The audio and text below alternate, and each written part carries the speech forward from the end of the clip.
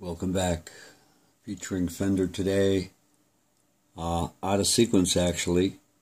I was going in somewhat of a chronological order, and I realized Fender is so loved, yet they're so off into the future compared to where we're at with our pick chronology that it could be some time before we get there.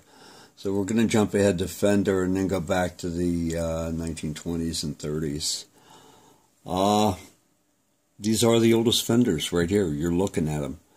Some of the rarest patterns too. And quick run through, we could see we have a dozen 351 shapes. And we have two other shapes right here and here. You could see the shoulders here, and the body here is different than the standard 351 right here. And then we have a dozen of the 358.5 jazz size picks, lacing the sides. These are arranged by age from about 1955 to 1964. These are all 1950 picks right here. Fender started having their picks produced by D'Andrea then, and who offered to put their name on the picks, and they agreed. So from 1950 to about 1964, this was the Fender logo. Interestingly, Leo Fender was the owner up until that time, 64, and then it was sold to CBS. Whereupon we see the logo pick shape changing, and the logo size changing, and the logo itself. But back down to these here. These were produced, the small jazz 358.5. They were produced from the start of these, 1955, but up into the 1970s. About 1970, actually. So we have this occurring over a 12-year period, and the jazz picks, and these occurring over a 9-year period.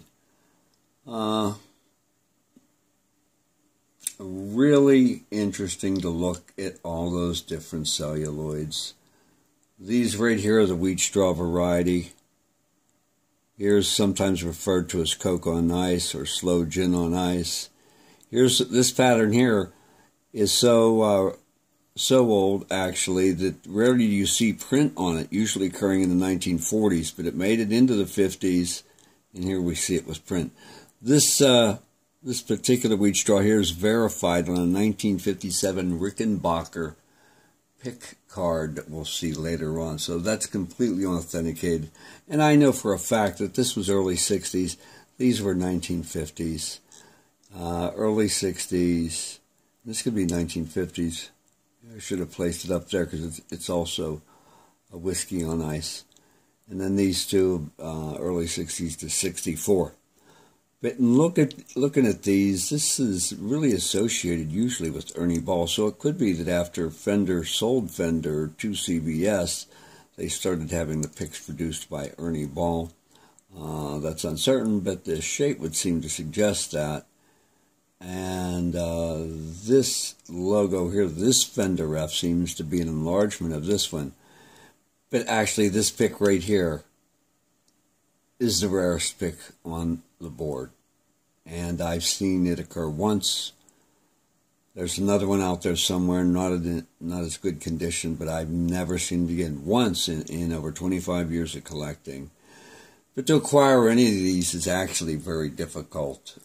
This is just over the top difficult to acquire. So I hope you enjoy looking at them. They are beautiful. I certainly love them, but it's such a popular name that would have been remiss not to feature them, at least at this time, if not sooner. Thanks for joining me. And maybe I should point out a few other details. They're all made of celluloid, and most all by D'Andrea, with the possible exception of these two. Came in various gauges, thin, medium, and heavy. And there you have it. I think the most interesting thing about them is the striking visual appearance they have. Thanks. And I'll see you soon. We're going to go back and look at some really rare grips from the 1910 through 1940 period. Next video. Bye-bye.